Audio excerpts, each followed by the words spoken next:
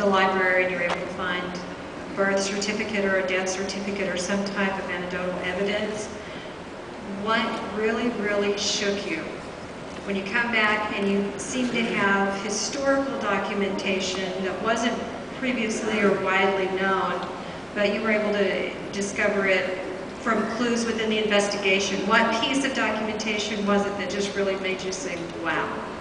Well, a lot of our cases are confidential, but we did a case that was in the New York City area that we were able to catch an EVP over a certain place in the basement. And I can't get into too much detail, but you'd remember this, Steve. One of the people who lived in the home had just been removed from the home for issues. During that time, there was an actual, what kind of book was that? It was like a diary. Yeah, it's a little diary book.